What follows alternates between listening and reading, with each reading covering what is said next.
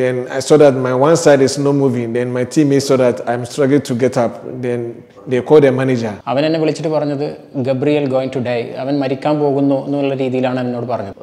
ഓർമ്മയില്ലാത്തൊരവസ്ഥയിലായിരുന്നു, സംസാരിക്കാൻ സാധിക്കുന്നില്ല, ഇടത് കൈക്കും കാലിനും നല്ല ബലക്കുറവുണ്ടായിരുന്നു. അവനൊരു കോൺഷ്യസ് മൈൻഡ് ഇന്ന് പോയി ഒരു അബ് കോൺഷ്യസ് മൈൻഡിലോട്ട് പോയിരുന്നു ആൾ.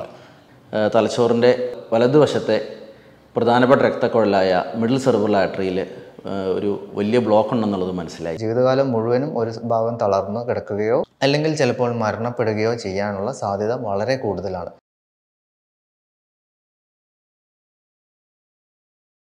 My name is GABRIEL, SEFA, Ghanaian international footballer. I was in the room watching movie on my phone. Then I saw that my one side is not moving. Then my teammates saw that I'm struggling to get up. Then they called the manager. Then the manager told them that they should arrange auto fast for me. So the moment I get to the auto, then instead they should call ambulance. So I heard that the ambulance came to the place. From there, I did not see anything. Then later I saw that I'm at the hospital. ഞാൻ ആസിഫ്. സഫ Gabriel എന്ന് പറയുന്നത് എൻ്റെ ഫോറിനറാണ്. I mean എൻ്റെ വിസയിൽ ഇന്ത്യയിലോട്ട് football കളിക്കാൻ വേണ്ടി sevens football കളിക്കാൻ വേണ്ടി വന്ന ആളാണ്. കാലത്ത് മോർണിംഗിന് ഒരു 10 മണിക്ക് അവൻ ടി വി കണ്ടുകൊണ്ടിരിക്കുകയായിരുന്നു. മൊബൈലിൽ മൂവി കണ്ടുകൊണ്ടിരിക്കുന്ന സമയത്ത് പെട്ടെന്നൊരു സ്ട്രോക്ക് പോലെ അവന് ഫീൽ ചെയ്തു. അപ്പോൾ അവൻ്റെ റൂംമേറ്റ് ഒരുത്തനുണ്ട്, അലക്സ് എന്ന് പറഞ്ഞിട്ട്. അവൻ എന്നെ വിളിച്ചിട്ട് പറഞ്ഞത് ഗബ്രിയൽ ഗോയിങ് ടു ഡൈ, അവൻ മരിക്കാൻ പോകുന്നു എന്നുള്ള രീതിയിലാണ് എന്നോട് പറഞ്ഞത്. വിളിച്ച് പറഞ്ഞ ഉടനെ തന്നെ ഒരു വണ്ടി അറേഞ്ച് ചെയ്തിട്ട് പെട്ടെന്ന് തൊട്ടടുത്തുള്ള ഒരു ഹോസ്പിറ്റലിലോട്ട് പോവുക ചെയ്തത്. അവിടെ എത്തിയതിന് ശേഷം അവർ CT എടുക്കണം, കുറച്ച് പ്രൊസീജിയർ ടൈം ഉണ്ട്, അതിനുശേഷം നമുക്ക് എന്തെങ്കിലും പറയാൻ പറ്റുള്ളൂ എന്ന് പറഞ്ഞപ്പോൾ വളരെ ഇമ്മീഡിയറ്റ് ആയിട്ട് ഒരു മൊബൈൽ ആംബുലൻസ് അറേഞ്ച് ചെയ്ത് നമ്മൾ മൗലാന ഹോസ്പിറ്റലിൽ വരികയാണ് ചെയ്തത്.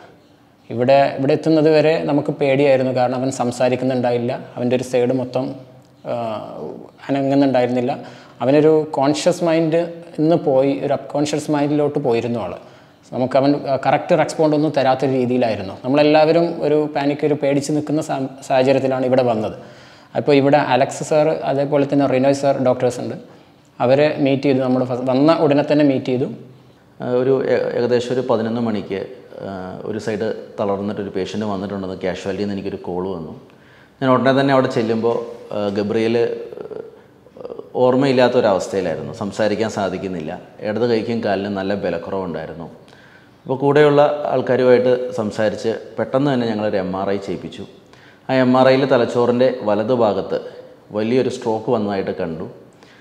രക്തോട്ടത്തിനുള്ള ആൻജിയോഗ്രാം MRA ചെയ്തപ്പോൾ തലച്ചോറിൻ്റെ വലതുവശത്തെ പ്രധാനപ്പെട്ട രക്തക്കുഴലായ മിഡിൽ സെറിബ്രൽ ആർട്ടറിയിൽ ഒരു വലിയ ബ്ലോക്ക് ഉണ്ടെന്നുള്ളത് മനസ്സിലായി.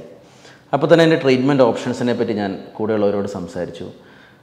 നമുക്ക് സ്ട്രോക്കിന് 2 തരം അടിയന്തര ചികിത്സകളാണുള്ളത്. ഒന്ന് ത്രോംബോലൈസിസ്. ത്രോംബോലൈസിസ് സാധാരണയായി സ്ട്രോക്കിൽ നമ്മൾ കൊടുക്കുന്ന ഒരു ചികിത്സയാണ്. പക്ഷേ ഇദ്ദേഹത്തിനുള്ള സ്ട്രോക്ക് ഒരു വലിയ സ്ട്രോക്കായിരുന്നു. തലച്ചോറിലെ ഒരു പ്രധാന രക്തക്കുഴലാണ് അടഞ്ഞിരിക്കുന്നത്. അപ്പോൾ ത്രോംബോലൈസിസ് സക്സസ്ഫുൾ ആവാനുള്ള സാധ്യതകൾ കുറവാണെന്നുള്ളത് ഞാൻ അവരോട് സംസാരിക്കുകയും കൂടുതൽ നൂതനമായതും കൂടുതൽ മികച്ചതുമായ മെക്കാനിക്കൽ ത്രോംബക്ടമി എന്ന അതിനൂതന ചികിത്സ പറ്റി അവരോട് സംസാരിക്കുകയും അതിൻ്റെ കാര്യങ്ങളെല്ലാം പറഞ്ഞു മനസ്സിലാക്കിയപ്പോൾ അത് ചെയ്യാമെന്നുള്ളൊരു തീരുമാനത്തിൽ അവർ എത്തിച്ചേർന്നു. അപ്പോൾ തന്നെ ഞാൻ ഞങ്ങളുടെ ഇൻ്റർവെൻഷണൽ റേഡിയോളജിസ്റ്റായ ഡോക്ടർ റിനോയിനെ വിളിച്ച് അതിനുള്ള കാര്യങ്ങൾ ചെയ്ത് ഡോക്ടർ റിനോയ് വന്ന് കാണുകയും വളരെ വൈദഗ്ധ്യത്തോടെ മെക്കാനിക്കൽ ത്രോംബക്ടമി ചെയ്ത് പ്രൊസീജിയർ കഴിഞ്ഞപ്പോൾ തന്നെ നല്ല ഇമ്പ്രൂവ്മെൻ്റ് ഉണ്ടാവുകയും ചെയ്തു. അപ്പോൾ തന്നെ പേഷ്യൻ്റ് പ്രൊസീജിയർ കഴിഞ്ഞ് വന്നപ്പോൾ തന്നെ സംസാരിക്കാൻ തുടങ്ങുകയും കൈയും കാലും ഉയർത്താൻ സാധിക്കുകയും ചെയ്യുന്നു. അതാണ് മെക്കാനിക്കൽ ത്രോംബക്ടമി എന്ന് പറയുന്ന പ്രൊസീജിയറിൻ്റെ ഒരു അഡ്വാൻറ്റേജ്. ആളെത്തിയ ഉടനെ തന്നെ അലക്സ് ഡോക്ടർ എന്നെ വിളിക്കുകയും MRIയിൽ നമുക്ക് മനസ്സിലായി ഇതൊരു വലിയ സ്ട്രോക്കാണ്. തലച്ചോറിലെ ഏറ്റവും പ്രധാനപ്പെട്ട രക്തക്കുഴലായ മിഡിൽ സെറിബ്രൽ ആർട്ടറി അഥവാ MCA എന്നുള്ള ആർട്ടറി അടഞ്ഞു പോയിട്ടുണ്ട്. അത് പെട്ടെന്ന് തുറന്നില്ലെങ്കിൽ ആൾ ജീവിതകാലം മുഴുവനും ഒരു ഭാഗം തളർന്നു കിടക്കുകയോ അല്ലെങ്കിൽ ചിലപ്പോൾ മരണപ്പെടുകയോ ചെയ്യാനുള്ള സാധ്യത വളരെ കൂടുതലാണ്. അവർ പെട്ടെന്ന് നമ്മൾ ഹോസ്പിറ്റലിൽ എത്തിയിട്ടുണ്ട്. എത്തിയ ഉടനെ തന്നെ അത് MRI ചെയ്ത് വിത്തിൻ വിൻഡോ പീരീഡ്, അതായത് 6 മണിക്കൂറിനുള്ളിൽ എത്തിയത് കാരണം നമുക്ക് ഒരു ട്രീറ്റ്മെൻറ്റ് ഓഫർ ചെയ്യാൻ പറ്റി. അതാണ് മെക്കാനിക്കൽ ത്രോംബക്ടമി എന്നുള്ള ട്രീറ്റ്മെൻറ്റ്.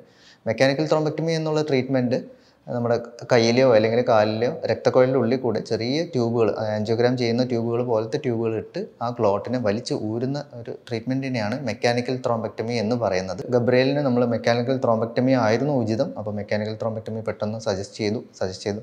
അവർ പെട്ടെന്ന് വില്ലിംഗ് ആയി വേഗം കാത്ത് ലാബിലോട്ട് കൊണ്ടുപോയി ആ പ്രൊസീജിയർ ചെയ്ത് ആ രക്തക്കുഴൽ വീണ്ടും തുറന്നതിൻ്റെ കുറച്ച് മണിക്കൂറുകൾക്കുള്ളിൽ തന്നെ ഗബ്രിയേലിൻ്റെ കൈ ചലനശേഷി അതുപോലെ കാലിൻ്റെ ചലനശേഷി എല്ലാം തിരിച്ചു കിട്ടി, സംസാരശേഷി അതുപോലെ തന്നെ വന്നു. പെട്ടെന്ന് ആൾ റിക്കവറായി. മെക്കാനിക്കൽ ത്രോംബക്ടമി എന്നുള്ള പ്രൊസീജിയറാണ് പുള്ളിയെ ജീവിതത്തിലോട്ട് തിരിച്ചു കൊണ്ടുവരാൻ സഹായിച്ചത്. സ്ട്രോക്കിൻ്റെ എല്ലാ ചികിത്സാ രീതികളും ഉള്ള അവൈലബിൾ ആയിട്ടുള്ള ഒരു ഹോസ്പിറ്റൽ, അതിനെയാണ് സ്ട്രോക്ക് റെഡി ഹോസ്പിറ്റൽ എന്ന് പറയുന്നത്. ഒരു സ്ട്രോക്ക് റെഡി ഹോസ്പിറ്റലിലേക്ക് എത്തിക്കാൻ പറ്റുകയാണെങ്കിൽ ആളുടെ റിക്കവറി വളരെ നല്ലതായിരിക്കും. ഇതിൽ ഏറ്റവും പ്രധാനപ്പെട്ട കാര്യമെന്ന് പറയുന്നത് സമയബന്ധിതമായി ആശുപത്രിയിൽ എത്തിച്ചേരുക എന്നുള്ളതാണ്. സ്ട്രോക്ക് അഥവാ പക്ഷാഘാതത്തിൻ്റെ ലക്ഷണങ്ങൾ എന്ന് പറയുന്നത് കൈക്കോ കാലിനോ ഉണ്ടാകുന്ന ബലക്കുറവ്, മുഖത്തിനുണ്ടാകുന്ന കോടൽ, ചിലർക്ക് സംസാരിക്കാനുള്ള ബുദ്ധിമുട്ടായിരിക്കും ഉണ്ടാവുക, ചിലർക്ക് തലകറക്കമായിരിക്കാം. ഇങ്ങനെയുള്ള ഏതെങ്കിലും ഒരു ലക്ഷണം കാണുകയാണെങ്കിൽ ഉടനെ തന്നെ നമ്മളൊരു സ്ട്രോക്ക് റെഡി ഹോസ്പിറ്റലിലാണ് ചെല്ലേണ്ടത്. നമ്മളുടെ മൗലാന ഹോസ്പിറ്റൽ ഒരു സ്ട്രോക്ക് റെഡി ഹോസ്പിറ്റലാണ്. അങ്ങനെ ഒരു സ്ട്രോക്ക് റെഡി ഹോസ്പിറ്റലിൽ നിങ്ങൾ എത്തിയാൽ ഉടനെ തന്നെ ഒരു ന്യൂറോളജിസ്റ്റ് നിങ്ങളെ പരിശോധിച്ച് ഉടനെ തന്നെ നമുക്കൊരു MRI ചെയ്യുകയും സ്ട്രോക്കിൻ്റെ ഗൗരവമനുസരിച്ചും അത് ഏത് തരത്തിലുള്ളതാണെന്നനുസരിച്ചും അതിൻ്റെ ചികിത്സാ രീതികളായ മെക്കാനിക്കൽ ത്രോംബക്ടമിയോ ത്രോംബോലൈസിസോ നമുക്ക് ചെയ്ത് പേഷ്യൻറ്റിന് നല്ലൊരു ഇമ്പ്രൂവ്മെൻറ്റ് കൊടുത്ത് പഴയ ജീവിതത്തിലേക്ക് എത്രയും വേഗത്തിൽ പേഷ്യൻറ്റിനെ റിക്കവറി ചെയ്യാനുള്ള അവസരം ഉണ്ടാക്കി കൊടുക്കാനും സാധിക്കുന്ന ചികിത്സാ രീതികളാണ് നമുക്കിന്നുള്ളത്. അപ്പോൾ എത്രയും വേഗത്തിൽ സ്ട്രോക്ക് ഐഡൻറ്റിഫൈ ചെയ്ത് ശരിയായ സൗകര്യങ്ങളുള്ള ഒരു ഹോസ്പിറ്റലിൽ ചേരുക എന്നുള്ളതാണ് ഇതിൽ ഏറ്റവും പ്രധാനം. ഇപ്പോൾ അവൻ വളരെ ഹെൽത്തി ആയിട്ട് നമ്മുടെ മുന്നിലെല്ലാം ഇരിക്കുന്നുണ്ട്. അപ്പോൾ കറക്റ്റ് ടൈമിൽ നമുക്ക് ഇവിടെ എത്താൻ പറ്റിയതും ഈ ഒരു ഹോസ്പിറ്റലിൽ കൊടുക്കാൻ പറ്റിയ ട്രീറ്റ്മെൻറ്റും അതിന് നമുക്ക് ഒരു നന്ദി പറഞ്ഞാൽ തീരാത്ത അത്രയും കടപ്പാട് ഡോക്ടേഴ്സിനോടും ഹോസ്പിറ്റലിനോടും ഉണ്ട്. എക്സാക്ട് ടൈമിൽ കറക്റ്റ് പ്രോപ്പർ ടൈമിൽ നമ്മൾ ഇവിടെ എത്തി ഒരു ബെസ്റ്റ് ട്രീറ്റ്മെൻറ്റ് നമുക്ക് അവന് കൊടുക്കാനും പറ്റും. I'm feeling better now. I'm feeling better now. And thanks to doctor and all the management and the manager and everybody who, because if it was not them, I don't know that maybe I'm going to stay alive now. I thank them. God should bless all of them. Stroke സാധാരണ പ്രായമായിട്ടുള്ളവർക്കേ വരുള്ളൂ എന്നുള്ളതാണ്. അല്ല, പ്രായമായിട്ടുള്ളവർക്ക് മാത്രമല്ല, നമുക്ക് ഈ കാലഘട്ടത്തിൽ വളരെ young ആയിട്ടുള്ള, ഇപ്പോൾ ഗബ്രിയേലിന് 29 വയസ്സുള്ളൂ. മാത്രമല്ല ആൾ ഫുട്ബോൾ കളിക്കാരനാണ്. അതായത് ഫിസിക്കലി നല്ല ആക്റ്റീവായിട്ട് പോലും ആൾക്ക് സ്ട്രോക്ക് വന്നിട്ടുണ്ട്. നമ്മൾ വളരെ കരുതിയിരിക്കണം. നമ്മൾ എല്ലാ ദിവസവും കളിക്കുന്നുണ്ട്, എല്ലാ ദിവസവും ജിമ്മിൽ പോകുന്നുണ്ട് എങ്കിൽ പോലും ഒന്ന് സൂക്ഷിക്കുക. ഇതുപോലത്തെ ലക്ഷണങ്ങൾ ആർക്കും വരാം. എപ്പോഴും നമ്മൾ പറയുന്ന ഒരു വാക്കുണ്ട്, ടൈം ഈസ് ബ്രെയിൻ. അതായത് എത്ര സമയം കൊണ്ട് നമുക്ക് ഹോസ്പിറ്റലിൽ എത്തിക്കാൻ പറ്റുന്നോ അത്രയും തലച്ചോറിൻ്റെ ഭാഗം നമുക്ക് രക്ഷപ്പെടുത്താൻ പറ്റും.